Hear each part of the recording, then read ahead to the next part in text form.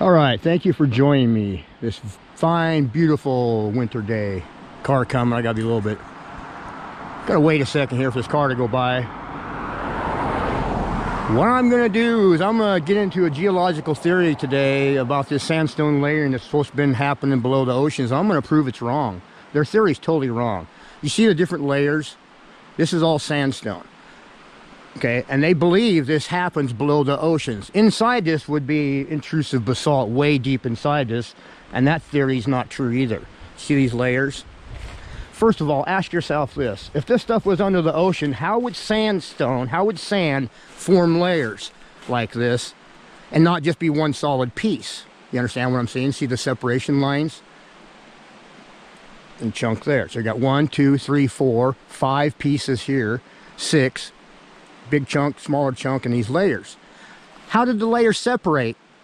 If it's all sandstone, how would it know to separate in layers? You would have to have that layer poured and hardened, then that layer poured over it and hardened, then that layer poured over it and hardened, then that layer poured over and hardened. That is the only way this could happen, to have all these separation lines. There's another layer there. See a layer, a layer, a layer, a layer, a layer, a layer, a layer, a layer. Great big layer. Big old thick one. Why is there a big old thick one and these smaller ones? And why all the separation lines? If it's just sedimentary deposits of sandstone below the ocean and then compacted. You understand what I'm saying?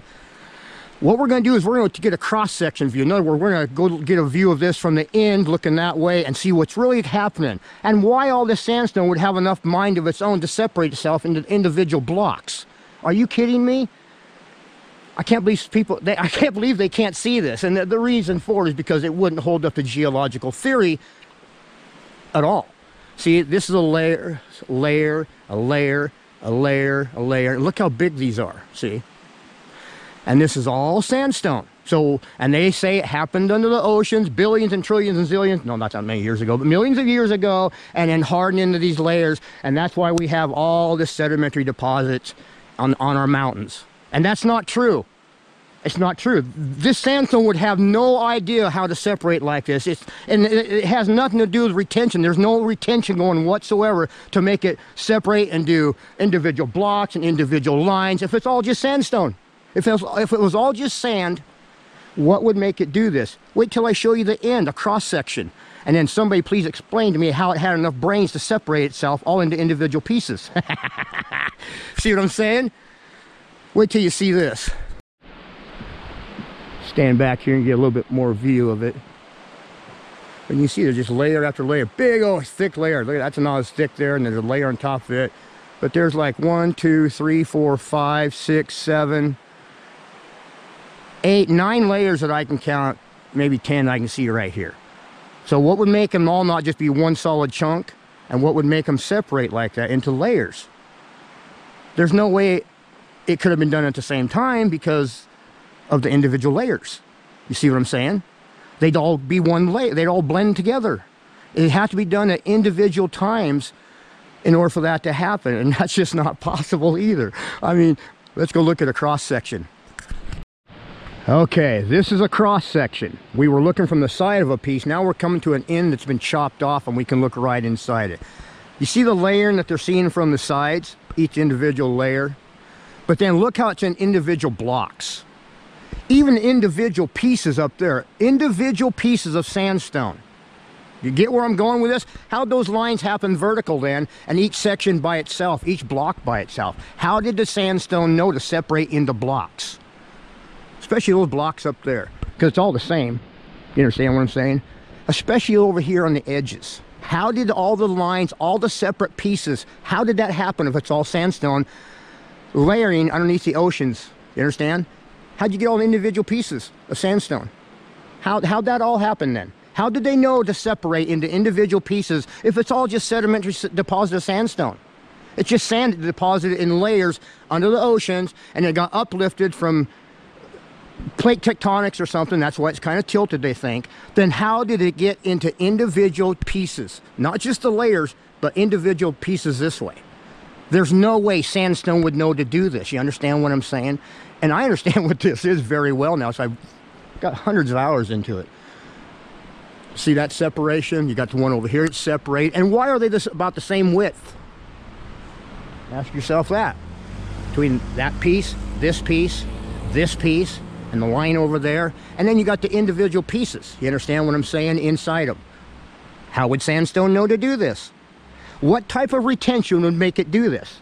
You see, it couldn't have been done at the same time because it would all just be one piece of sandstone.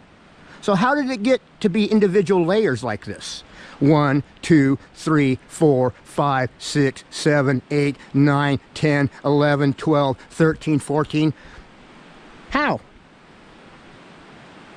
How did each layer harden without the blending into another layer?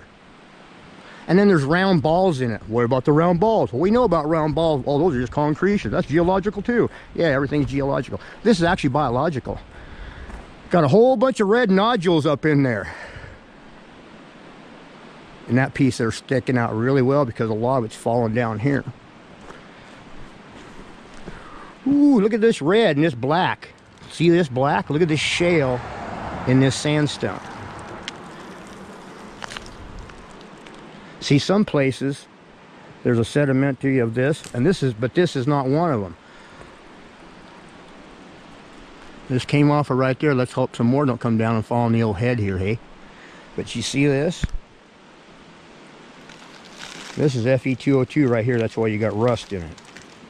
And this is shale. This is actually vein blood. Yeah, vein blood right here. That's what this is. Okay? And this is the reason this is more red, because this has not transitioned all the way. It's in transition.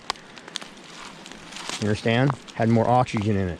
But this is what they call shale, and it comes in many different areas. But this is vein blood that's in here. And you see those red nodules I was telling you about up in there? That's Fe2O3 blood. Little nodules of blood up in there that hasn't transitioned yet. And this is where you got shale here. And see how it's... This is so cool. It's part of this.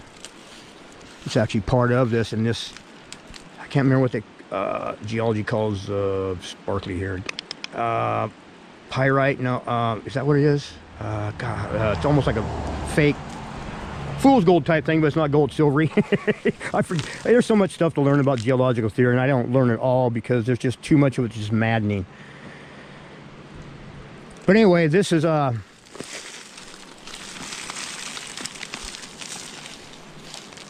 see what's underneath this? See how it's stuck to that?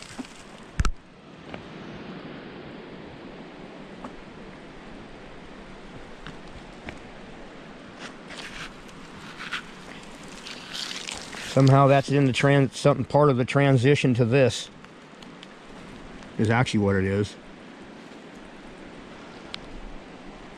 I don't know if it's coming in very good on the camera.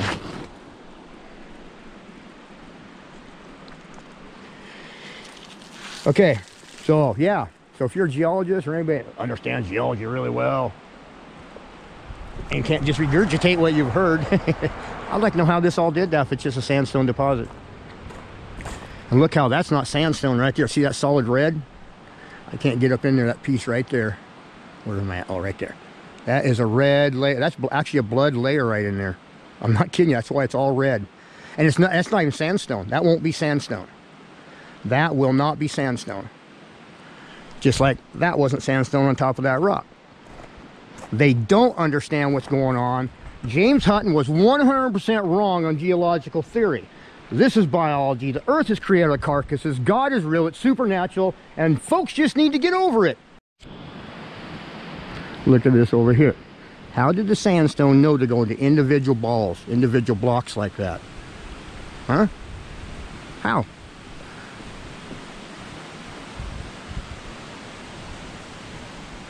It's not sandstone deposit.